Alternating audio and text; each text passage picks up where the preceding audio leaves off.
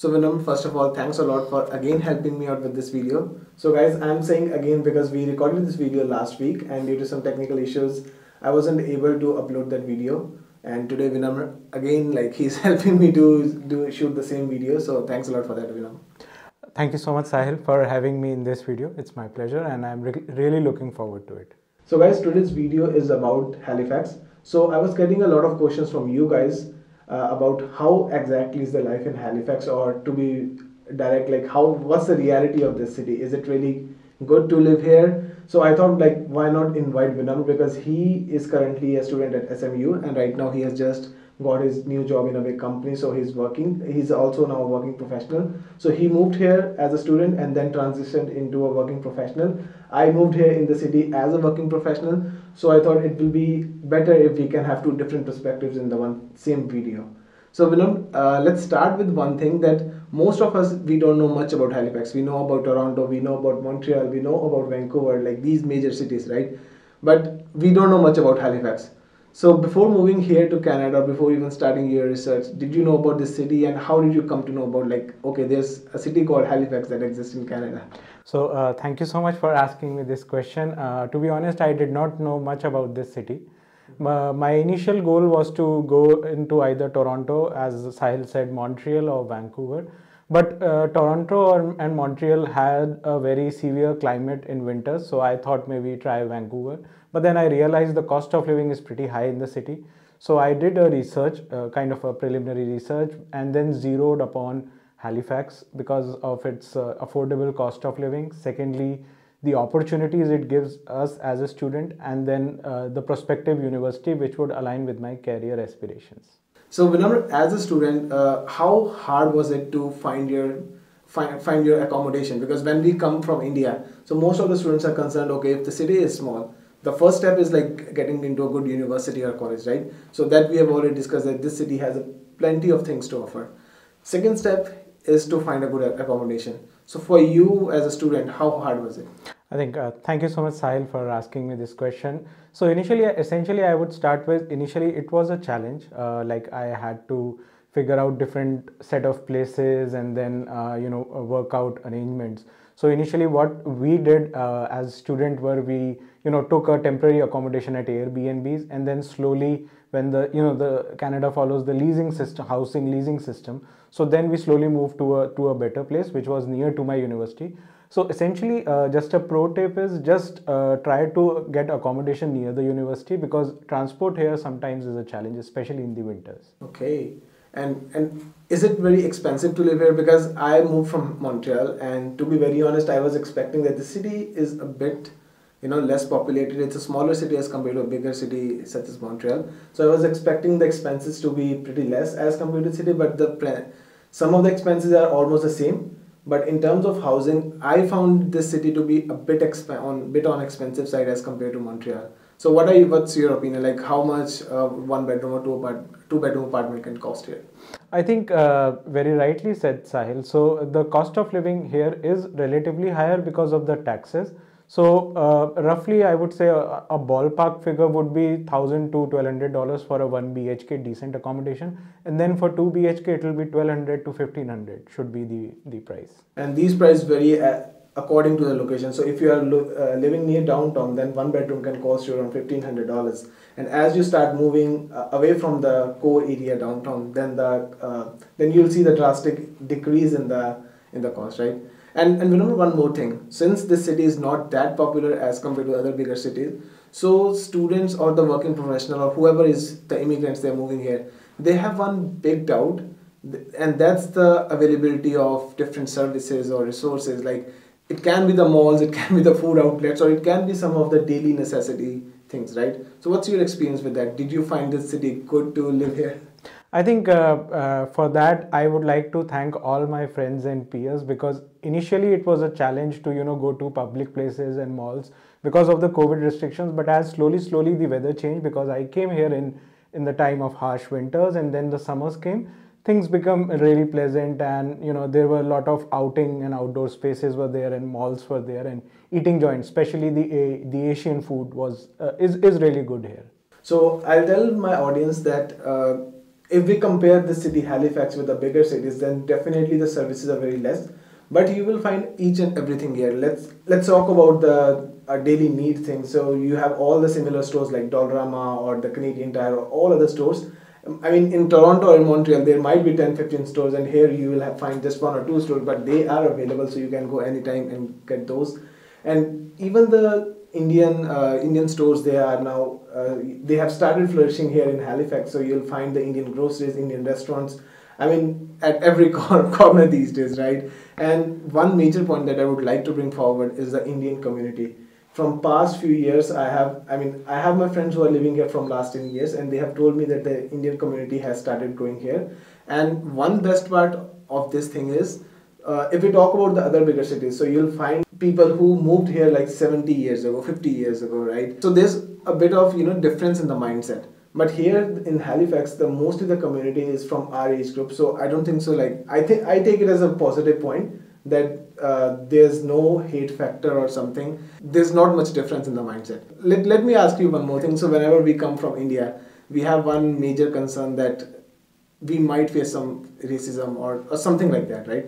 Did you ever face this, or how did you find the city? Is it friendly, or what's your experience? Let's be honest. Sometimes we have those apprehensions and inhibitions. So I would encourage students or the prospective students to shed their inhibitions and go ahead and interact with the community, because in Nova Scotia or Halifax per se, the motivation is to move as a community. So we as a whole are a very strong community, be it Indian community or the other respective Asian communities. So over the years, what I have seen, like even from my transition from a student to a professional, is that the Indian community has been mushrooming here. So we have a very well connected people to people connection.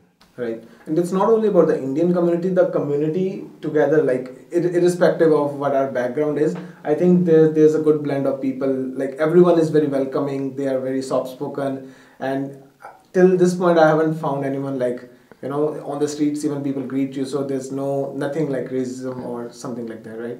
Yeah, well, very rightly said. Whereas when I hear stories of my friends who are in bigger cities like Toronto and Vancouver, they sometimes do find it a challenge. However, here till date, I haven't found a challenge, and I would thank that to my community and my friends and peers.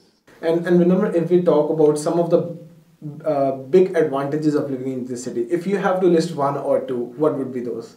I think the biggest advantage here is affordability. If we comparatively to bigger cities like Toronto, Montreal. And then the second reason is the weathers in summers. Summers here are really beautiful, especially the landscapes here.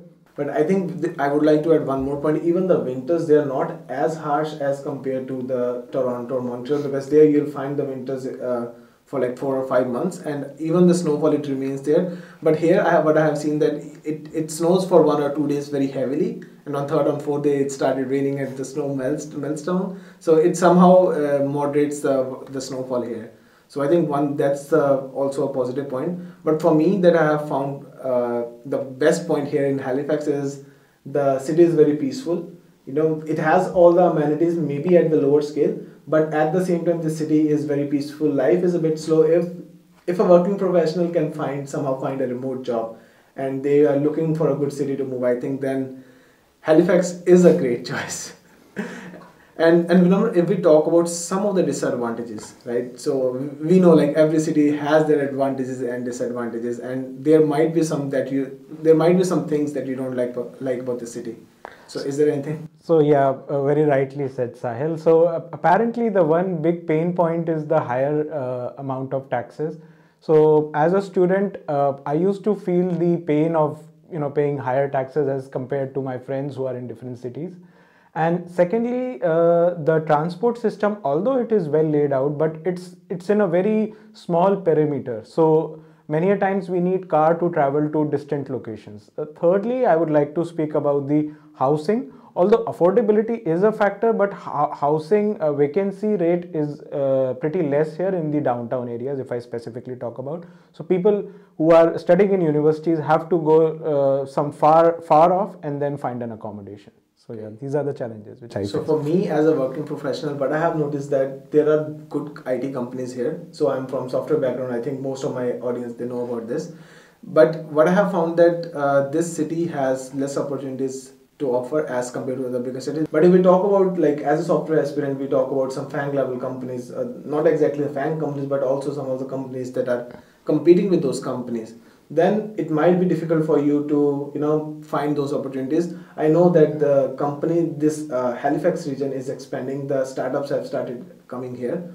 So this city is in a growing phase. But if you're looking something on the spot, like you come here and you are finding those opportunities, then I think it might be a challenge, right? Well, I would echo Sahil's sentiment on this. However, the city is growing and we have a great startup culture. And so, apparently, for me transitioning from a student to a professional journey, I found less challenging because of the apparently the less competition, as we have less number of people. So, and the IT companies are growing, and one of the latest trends which I have found in COVID, I mean post-COVID period, is that the big FANG companies especially are offering remote positions in Halifax. So it's a great opportunity and a trade-off between affordable cost of living versus the job. So, if we have to end our conversation, I want to end it like, who should not consider the city? So what do you have to say? Who should consider the city to move? I think for prospective students as well as professionals, those who are looking for a dynamic and embracing the Canadian culture, this city is the perfect mix. Whereas for those who are limited to those cities, like bigger cities, and have their aspirations aligned to those cities, I believe this place is not meant for them. So, okay. Yeah. So I would like to add, like, if someone is planning to start something of their own, let's say if you are planning to open up your restaurant, some small business, or even maybe the tech startup, because government of Nova Scotia, they're helping a lot to the startups to flourish here. So I think if someone wants to start something of their own, this is the perfect city to be. Secondly, the students, as Vinamra has like repeatedly mentioned, that this city is one of the best student cities. So we have a lot of universities here. Even the government is helping the students to settle here in Canada and making some lenient rules in residency. So for students also, it's a very good city. And again, if someone is fond of enjoying the nightlife, that I think we haven't talked about that point, but this is also one of the major points. So I think nightlife, you'll find it a bit slow as compared to the other cities, which is for obvious reasons. Like, it's a smaller city, so there are less number of restaurants and less number of clubs, and even on the weekends, like, the things, they close pretty soon, right? So I think this is also the point to be considered. Yeah, I mean, as a concluding remark, I would say as a student, we used to have this saying that why do these shops close so early during the weekends? But then we realized that it's a way to promote work-life balance even for those employees. So it's a great thought. And secondly, as Sahil mentioned, so we have a Nova Scotia Connector program which connects prospective students to the prospective employers. So it's kind of a program which makes you job ready to the students, and it's free of cost. So yeah. So that's all for today's talk. I hope you guys have learned a lot from this video, and we tried to share our perspective, like what are the good points of the city and what are the things that you might consider before moving to the city. And I think that's all from our side, guys. So let us know in the comment section below how was the video, and will you consider the city to move in future. And if you have any questions for me or Vinamr, you can mention them in the comment section below, or I'll also mention Vinamr's LinkedIn ID in the description so that you can directly connect with him and share all your doubts here. Thanks a lot, guys, and thanks a lot, Vinamr, for helping me out. Thank you so much, guys. Thank you.